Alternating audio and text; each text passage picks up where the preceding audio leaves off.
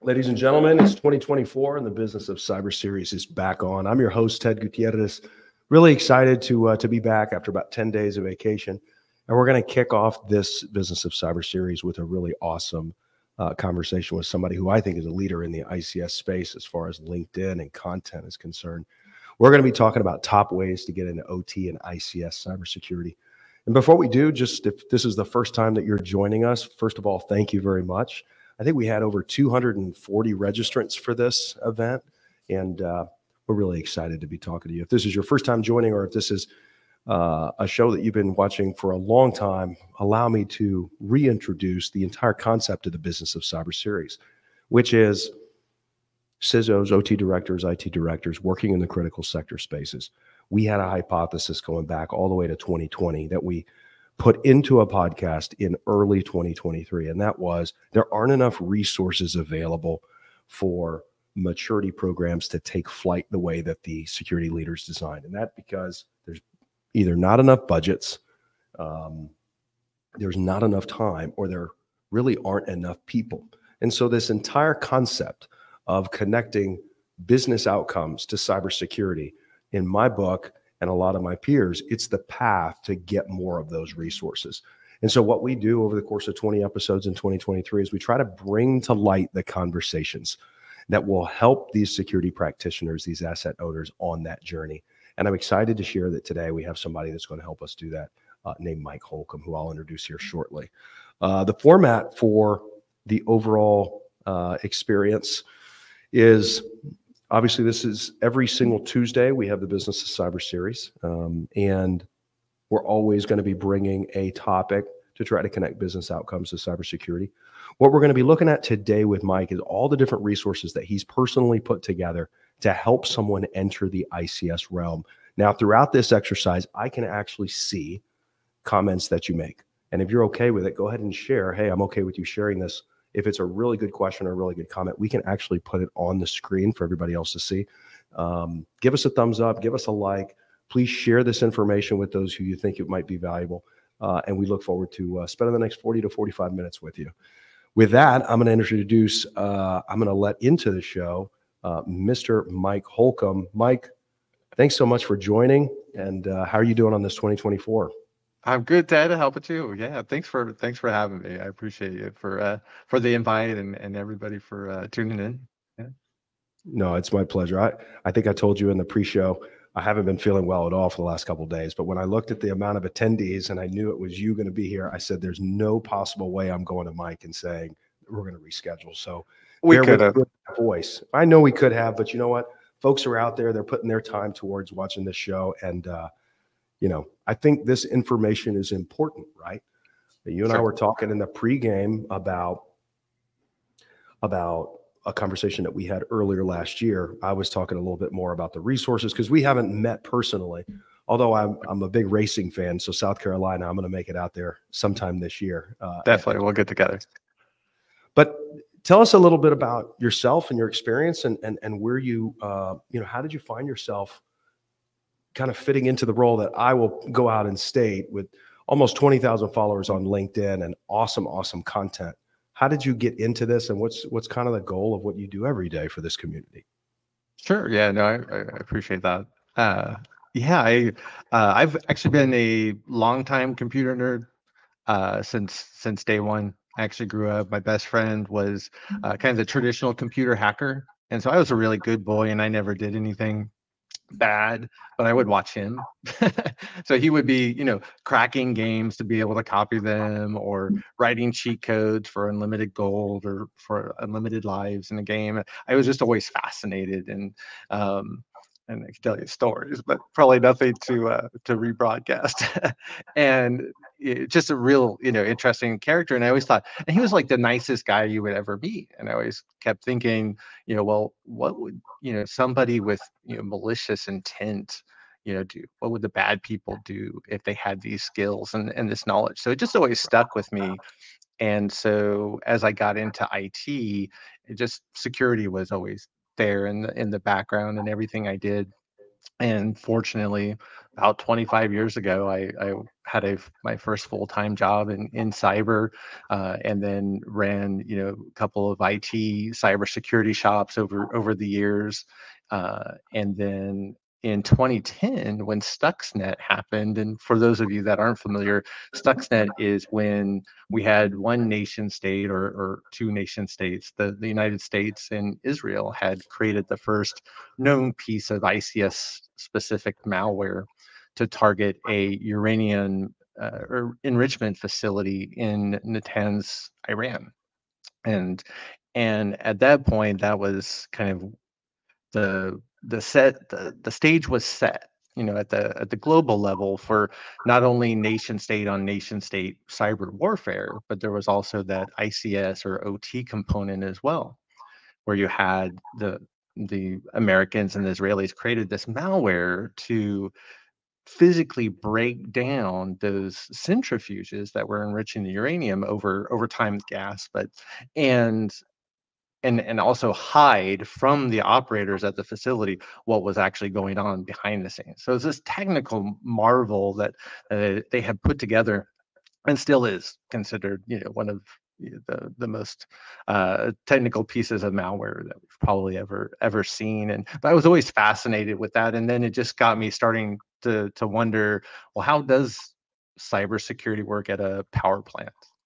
And so then I started reaching out to people and asking those questions, and people in cybersecurity teams in and around the industries, or just engineers that worked at power plants. I had friends of friends, and nobody wanted to have those conversations back in 2010, 2011, 2012, which was unfortunate. About the same time, I fell into my role at Floor, and I had no idea what we did when I took that job, and then it just turned out that I happened to work at one of the world's largest engineering and construction companies, and so I work with some of the world's greatest engineering minds.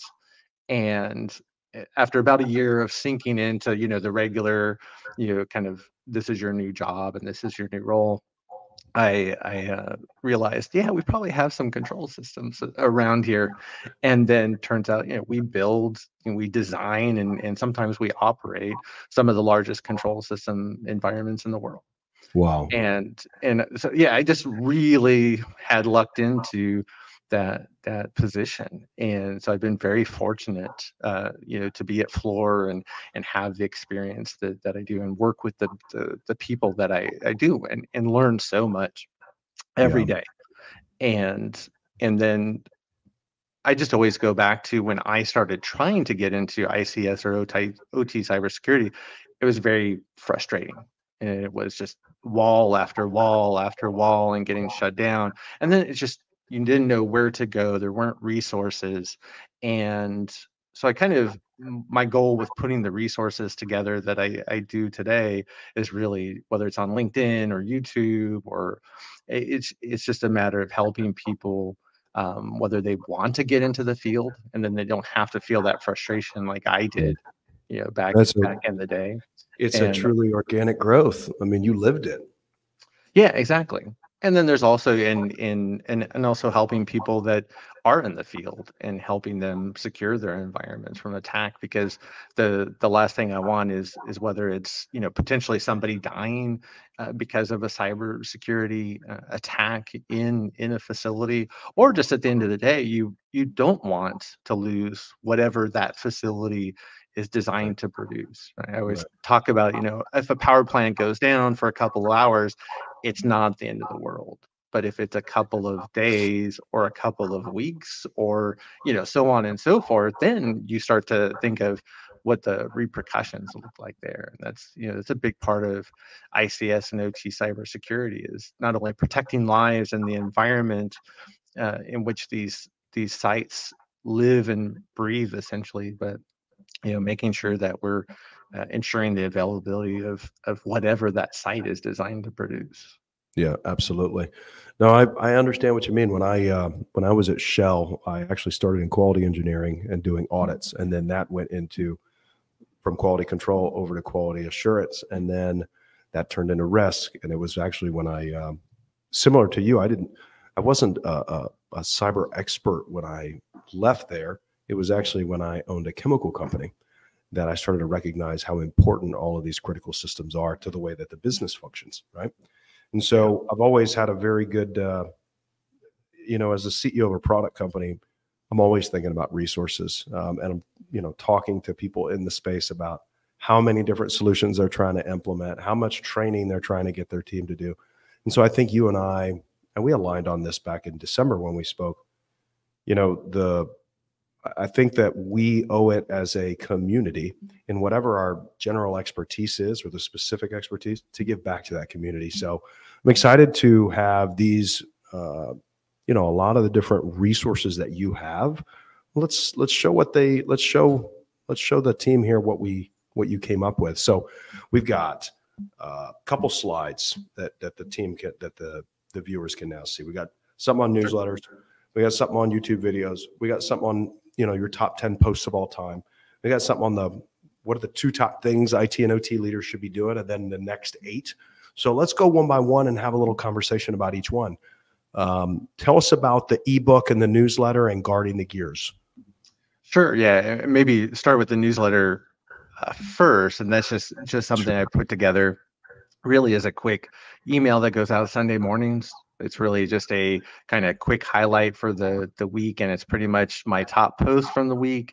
It's the top video or article that I kind of found the most interesting and worthwhile for the week, and then usually the top podcast episode that I caught during the week, and that's it. It's really just meant kind of short, sweet, simple, to the point. For the ebooks, I started putting these together because the one question I always get asked more than anything by far is, how do I get started in industrial cyber? And so I kept answering questions over and over, which is great to get so many people interested in the field and be able to help out. And then it was, what, I should just put this in these little ebooks. I started writing a much bigger book, which probably will still happen one day, but at the same time, it's that's later for down the road, and I wanted to get something out that people could reference. And then it became very clear as I started writing the first one. It's and you see this if you go to different courses or classes in ICS, OT, cybersecurity. You have IT people in the room, and you have OT people typically in the room, and we come from different paths.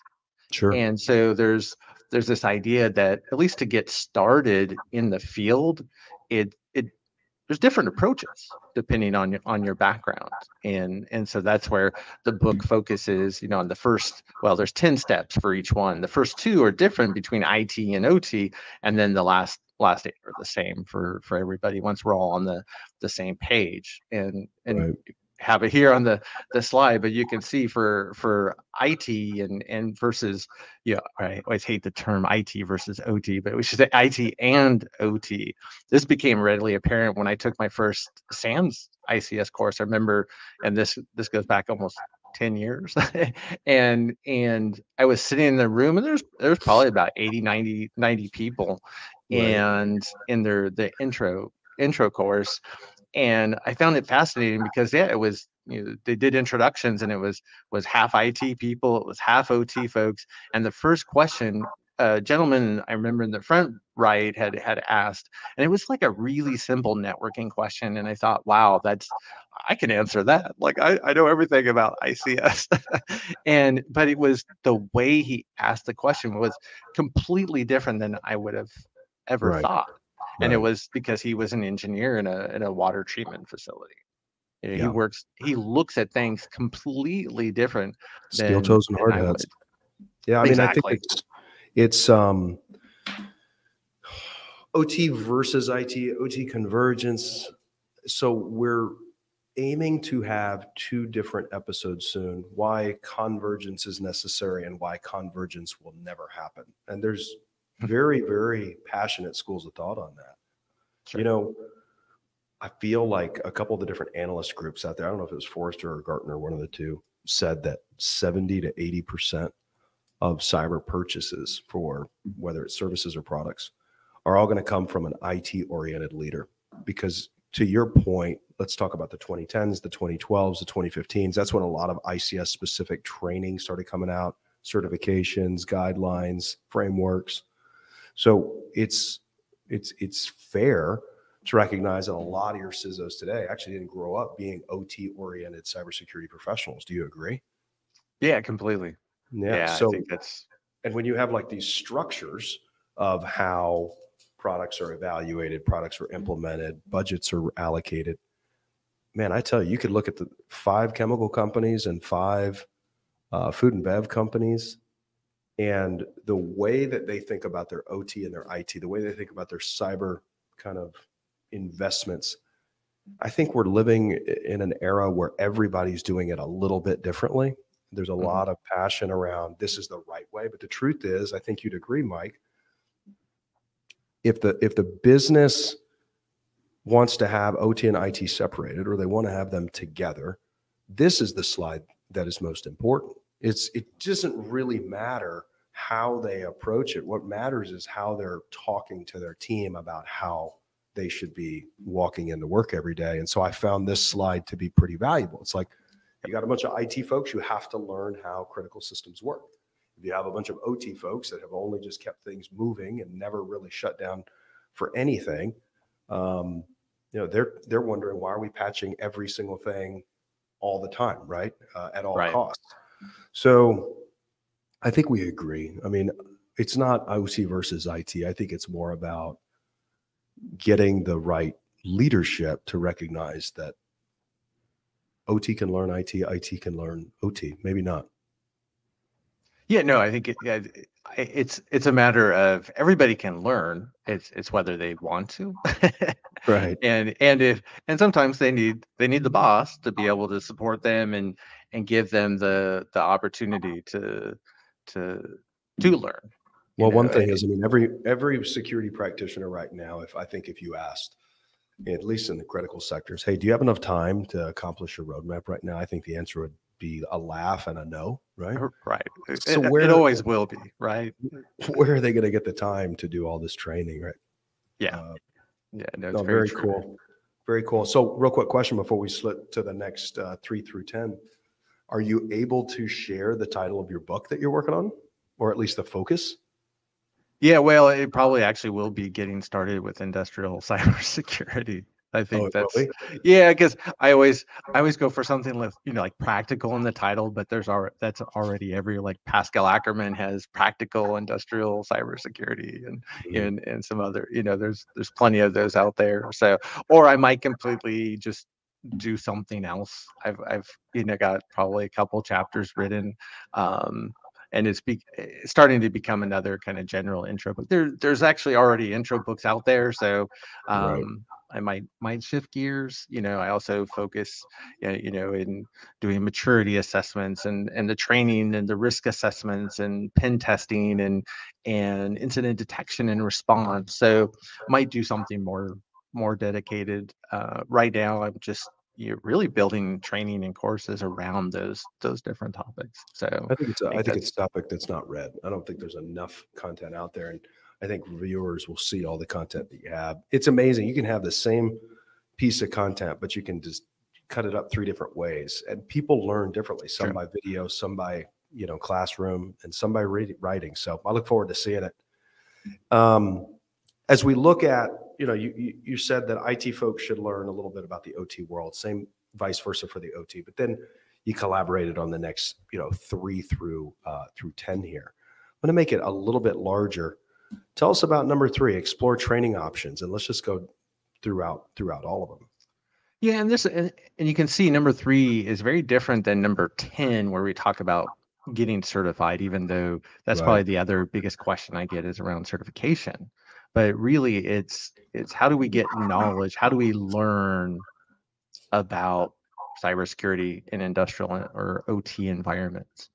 And so, there's some great free training that Idaho National Labs and CISA makes available. And I guess thanks to COVID, it's all free and online, and you don't have to be a U.S. citizen to take it. So it's wide open for everybody to take. So there's a lot of great free options that are out there.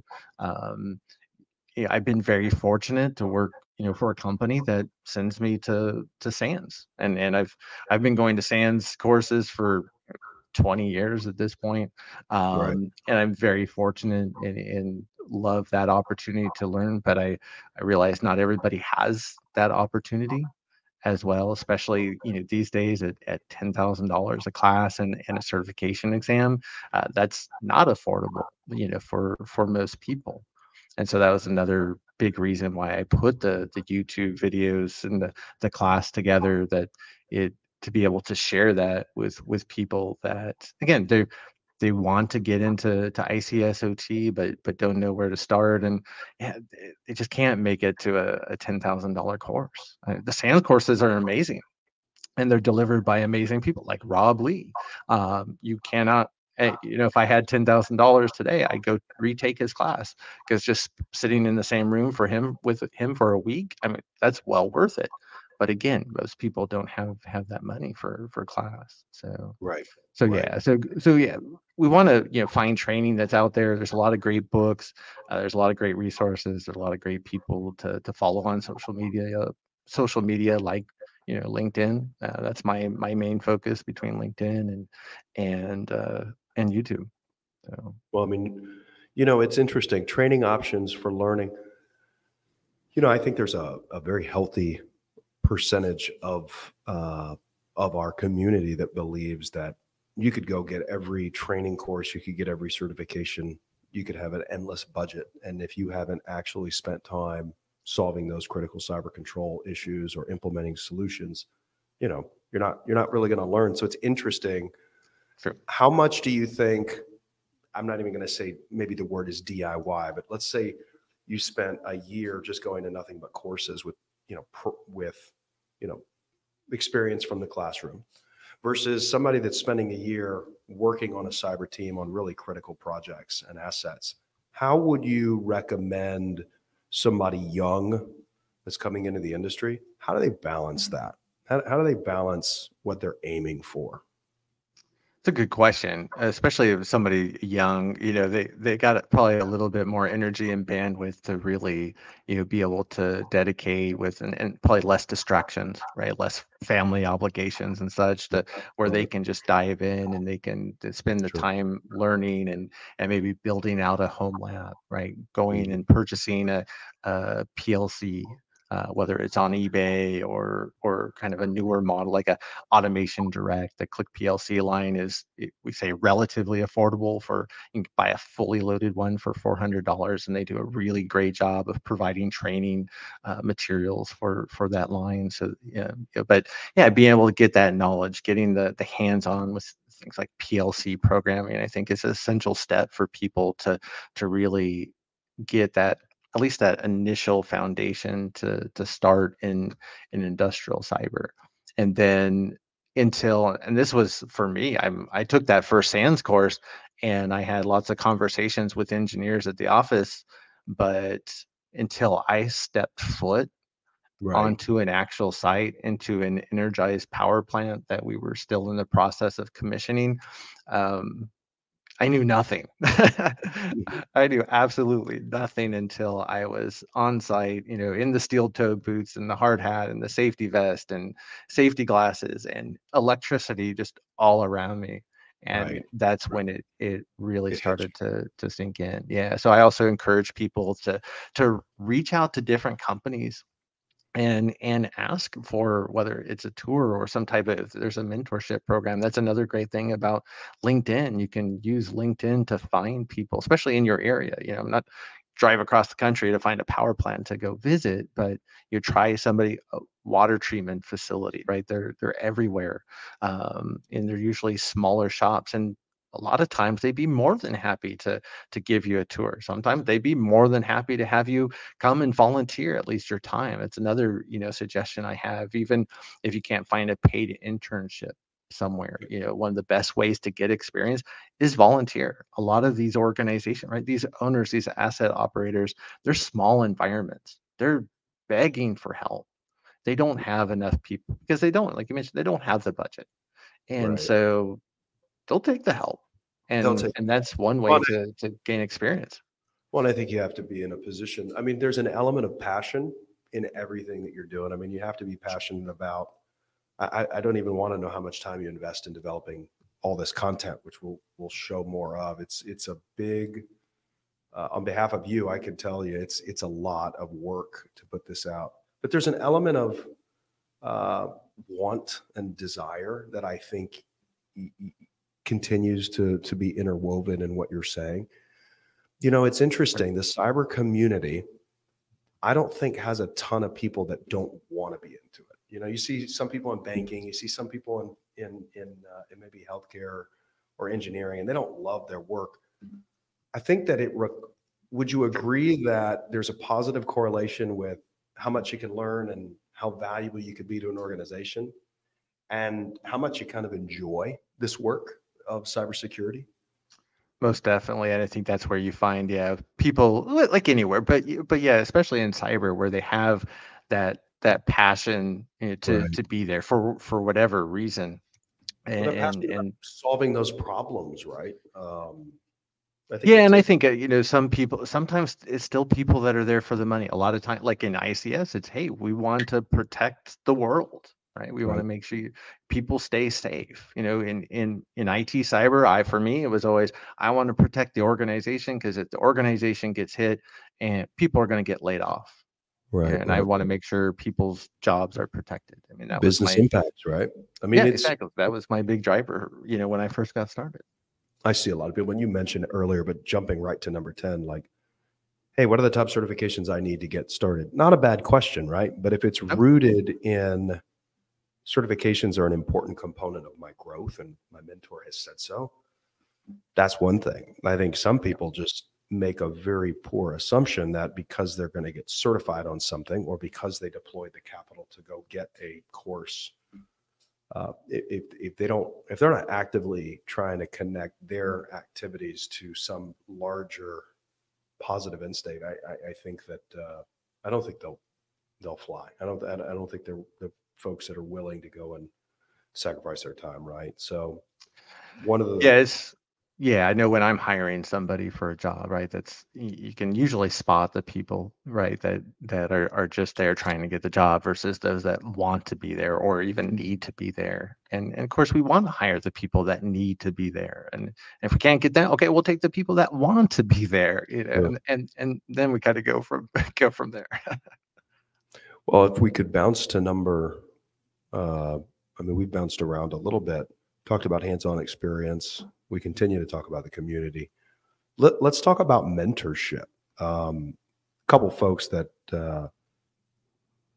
my co-founder, Sharissa Sparza, had a mentor when she was at Enbridge Energy that actually took her out to assets, flew on the helicopter, got out there, did all the training. That's And it awesome. was 7 or 8 years after she had already been in ICS cyber. It was going out to those assets, wearing the hard hat. It just changed her. And she then took folks later in life. And I talked to a CISO from a major drilling company that did the same thing last Yeah. week.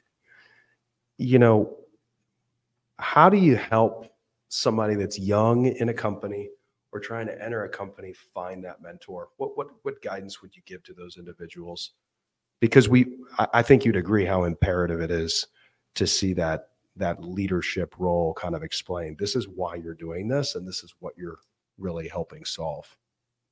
Yeah, no, completely agree. It's challenging, and I've been in that position, right? Trying to find a mentor, you know, somebody to Right. help guide me down that path. And I think one of the biggest thing really can recommend to people is don't get frustrated when you get no's. You kind of feel like a salesperson, always always hearing no, I think. And you have to just not take it personally Right. because not everybody they just don't have the bandwidth. And I get a lot of requests every week for you know Somebody asked you helping to. people and mentoring, and I feel horrible when I have to say no. I just don't have that bandwidth, and I wish I could. I mean, that's partly why I wrote the books, because you know whenever I ask, I say, "Hey, read these books. Come back and ask me questions afterwards if you have anything particular in mind." But But yeah, Mhm. it's so, but there are people out there that you will eventually connect with, and that they do have the time and to be able to take you under their wing and help you learn. And then especially in ICS, I think it's essential, because especially those that are in kind of, just like you're mentioning, that are in those environments, and they can bring you in once you step foot in an ICS, or an OT environment, even if it's a manufacturing plant. It's just, it opens up the world, I think, inside your mind, and all the pieces start to click into place. Yeah, I think you have to be part of the organization, truthfully. I get emails like that Ultimately, sometimes, probably not as much as you, because I'm not as technical of an expert as you and a lot of your peers. But people will actually ask, "Hey, can I get a mentor? How do I start getting a mentor?" And unfortunately, I think mentorship is an 80-20 rule. 80% of the chances of a mentor reaching out to somebody is the mentor saying, "That's somebody I want to mentor," right? So the right. guidance I've always given to people is, um, be part of the basketball team. Like, get into a company, even if it's not the right position, even if it's not exactly where you want to be. But being inside the Mhm. organization gives you an understanding of the landscape, and I think that For sure. 0 to 1 is the hardest step. 1 to 2, Yeah. 2 to 3. And what I mean by that is, as a ex-military guy, people always ask, "How did you find yourself in this world?" Well, I always say that your first jump into a given industry is just going to teach you more about that industry, and that you're going to move Right. from that job to where you really want to be. And it's actually your third job where you really feel like you're in the right place. And you can't reach that third level. You can't reach that level of acumen or excitement or mentorship unless you get through the other two. So, Mhm. I think we live in a culture where a lot of people want the immediate answer. They want their immediate job. A lot of people spent tons of resources going to the right schools, but getting into that job, they may have to take a trip around the corner. So, um, let's talk about soft skills. What do you mean by build relevant soft skills as it relates to entering or growing within the ICS community? I'm really interested in that one. Sure. I think there's the common soft skill conversation, but I really, for me, the biggest focus is, we always talk about, the ability to build bridges. And that goes back to, we talked, real briefly, and we touched on this idea of IT versus Right, OT. right, right, And we see it, far too often. And I get to, you work in a lot of environments, whether it's through my day job, or I get a lot of calls from folks, even CISOs in some of the largest environments, especially in the US, right. that we just have a conversation about what's going on in their environment. And I get to hear all the great things, and all the horror stories, and it's really this, it really comes down to, I always talk about, it's a lot of times we hear it's, you're from the IT side of the house, right? I still get that, even Mhm. though I've been trying to be in OT for, well, almost 15 years now. Right. There's the OT side of the house, but at the end of the day, we're both in this. It's the same house. We all live under the same roof. We want to protect the house from the attackers, right? From something bad happening. So why aren't we working together? And so there are a lot of environments out there that really struggle, because it is this IT versus OT kind of Mentality. mindset. Yeah, it's really sad, and it's so apparent when you now go when I go into an environment. It's like, oh, you guys are not talking to each other. You are not working Exactly. together. It's Yeah, not a it's lot of middle ground.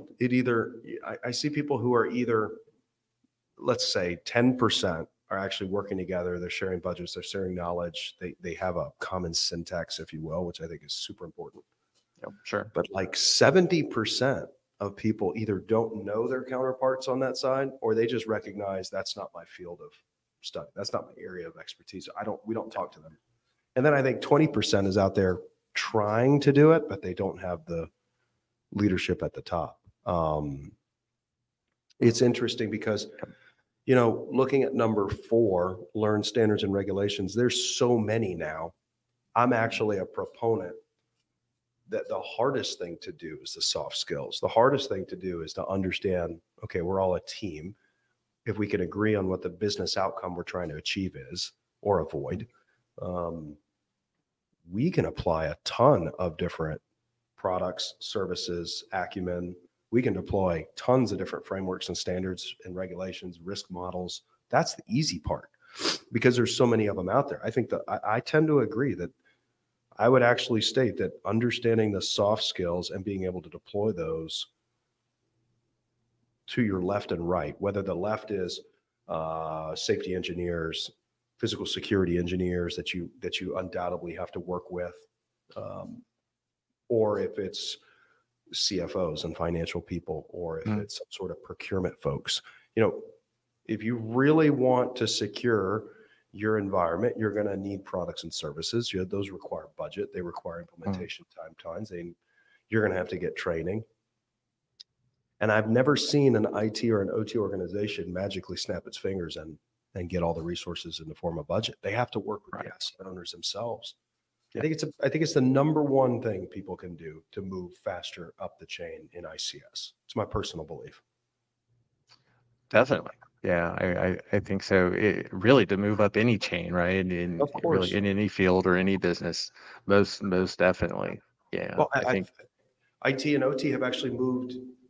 If you think about IT and OT and cybersecurity budgets 15 years ago, are they not different today where it requires way more soft skills because cybersecurity is such a business problem than it did previously? Or do you think it's always been important and relatively the same?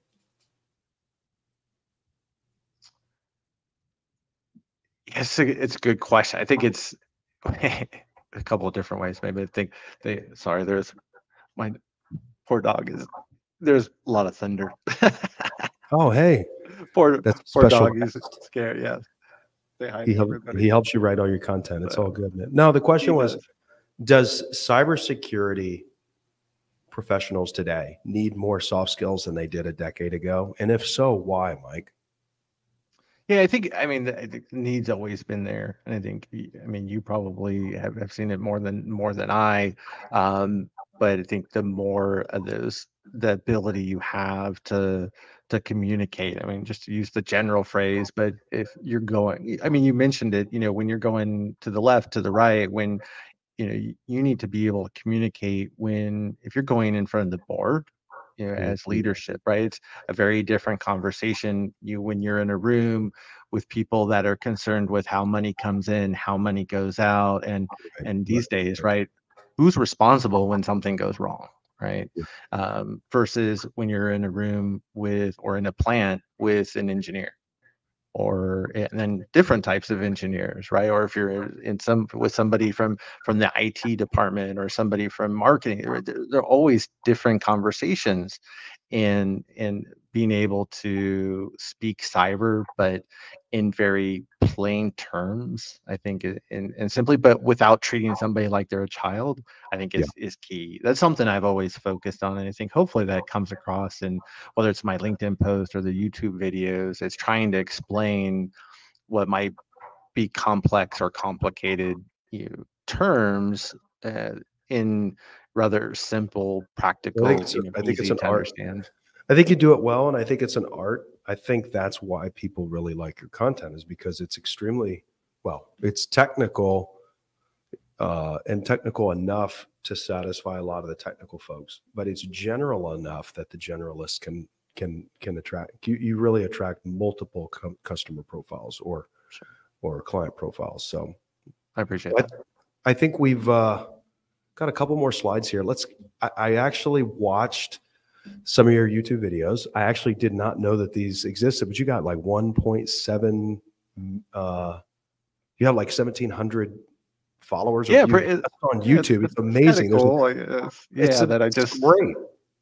Yeah, I started putting stuff out there, and it's actually picked up traction with. So I wrote the class and was actually teaching it live, right? And then started realizing, which is great, and I would have 200-300 people live in a course, which is awesome, and you get a lot of great back and forth, and everybody's learning from all different people, just from all over the world, in all these different environments, which is really exciting, and I have a lot of fun doing those. But at the same time, it's somebody in India or Pakistan or the Middle East, they have to stay up in the middle of the night, and which I appreciate. But so being able to take that content and re-record it to put it out on YouTube, I've had a lot of fun with that. And yeah, part 5 is going to go up tomorrow, so I'm excited about So tell that. us about this journey. When did you do, where did the idea come from? When did you release part 1? And how long have these episodes been out? Not too long. So I did take 2 weeks completely off of LinkedIn and YouTube because of the holidays, and just kind of reset. So I think part 1 went up. There's like one a week. So it was pretty much, I think, 3 weeks before Christmas. So probably beginning of December. Okay. And then I think we had 1, 2, 3, and then 4 was last week. So that was the return after the holiday break. And then part 5 tomorrow, which is going to be one of the bigger sections. I'm actually really excited to nerd out, because we're talking active scanning, building asset registers, but partly Right. is active and passive. That active scanning and passive sniffing, let's say. And I've done a lot of updates to the home lab, and I have a couple of additional PLCs I'm working with, so I can actually show a lot more than just use some packet captures we download off the internet. So I'm excited about that one. Super cool. Well, I don't, I don't know too many folks that have built hours and hours and hours of their own videos and make it free and available. So kudos to you. What's after episode 5? Or are you letting the kind of the market respond to you first? It looks like it's super positive. What do you have planned next, sir? Yeah, so we're finish out the series. So it's probably going to ultimately be, I think, 10, maybe a little bit more. And then I want to go back to finish building out the rest of my classes. I'm starting to do some training for individual, companies and state entities, which is really fun, where they're bringing in like utility providers from the state Right. and doing training, which I think is really awesome. So I'm doing that, not outside of my day job, but I have I have a lot of fun doing training. So I'm also building a more specific course around 62443, because it's this incredible standard Right. that we talk about in building out a cybersecurity program in OT environments. But at the same time, it's it's like any standard. It's like, here it is, and it's like, well, I just want to know practically, right? How do I implement this? And you There's a just lot don't. of people point to it. But there's an incredible amount of data acumen, alignment between your team and parties to get that standard or those series off the ground and really in place. That's why we see them in multi-year sprints. I'm excited to hear about that. Very cool. Well, from one content developer to the next, I'll tell you, there's pretty awesome content out there, folks. Appreciate what you're doing on these YouTube videos, Mike. Yeah, I appreciate that. One of the things that you and I had talked about, everybody that is developing content in some way has something they do really well, and these are the videos. But I have always thought that your long form written content on LinkedIn was pretty powerful, right? It's detail oriented. There's a lot of information packed in there, and proof of that is how many comments that you get, how many people are looking at them. So what I personally asked folks is that he put up on the slide deck some of the top 10 posts, and I would encourage you to go and look at Mike's LinkedIn profile and find some of these posts, because there's real gems within it, but the comments below are pretty awesome. It's something to really study. Walk us through some of these. Yeah, and just to mention, you can learn a ton from the comments. I learn a ton from the comments, because it's amazing, all the people that are out there on LinkedIn that you can learn from. And just as a cheat, so last week, because kind of coming back from the holiday and a new year, one of my posts was, here's my top 10 posts from 2023. So I started posting about eight months ago, almost 9, I guess, back in May. And so it's really easy to say, oh, here's my top 10 posts of all time.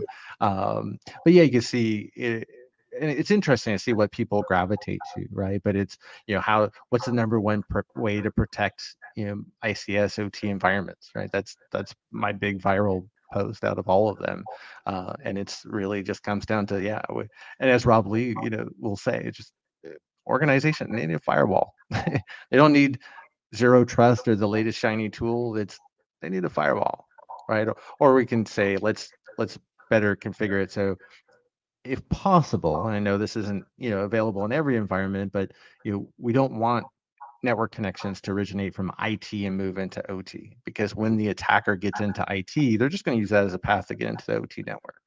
So we allow, OT to send information or push it to IT, but not the other way around. So Right. so that's one I talk a lot about. That also falls in number 3, but it's more specific to AD.